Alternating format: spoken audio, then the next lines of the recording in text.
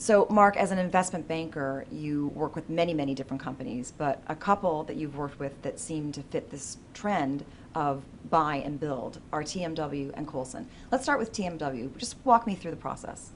Okay, we sold TMW originally in the mid-2000s to Wachovia Capital, which was later spun out and renamed Pamlico. And at that time, TMW was the largest provider of trucking management software.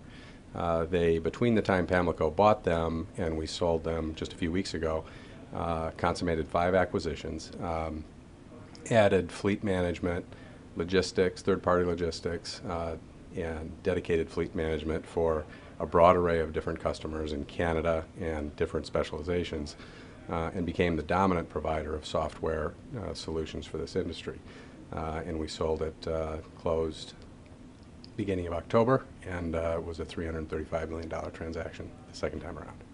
And why was TMW the right company to build this platform and grow through acquisitions? I think it was founded in 1983. They had the right technology.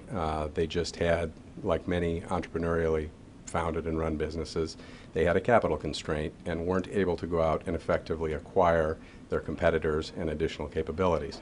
Pamlico provided them with the capital and the expertise to do that, and they were able to go out and complete these 5 acquisitions, which gave them a broader array of products and a full suite of customers until they ultimately became the #1 provider. And let's talk about Colson, another company that you've worked with that is a good example.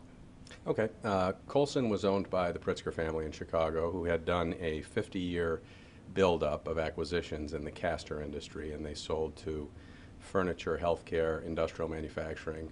They had bought operations all over the world, and when they were completed with that effort, they hired us to sell it, and we ran an auction process and ended up selling it to Sentinel Capital in New York City, who partnered with a group called SYNNEX, which is located in China. It's the private equity arm of the largest brokerage firm in China, and SYNNEX will help them continue to do acquisitions in China and Asia and to grow that business for Colson.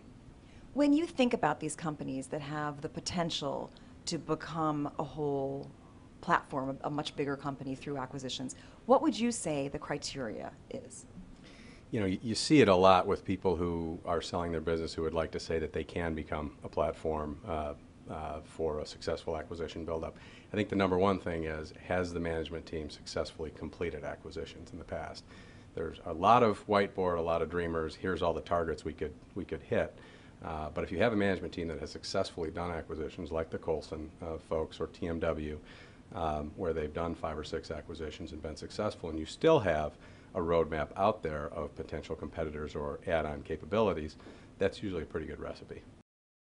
For more on trends in private equity and M&A, see the November issue of Mergers and Acquisitions, featuring our roundtable on Buy to Build.